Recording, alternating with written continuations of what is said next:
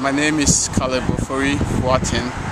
I'm from Ghana and I'm 28 years. My CLP project and Save Our Species project is about the conservation of the critically endangered Togo slippery frog. This project is very important because it's trying to save the last known remaining population of a critically endangered species. And we know of probably less than 45 individuals of these species in the world.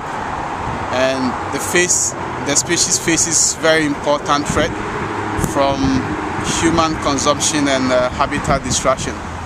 And we believe that if we don't do anything about the conservation of these species, the species is probably going to go extinct in the next few years.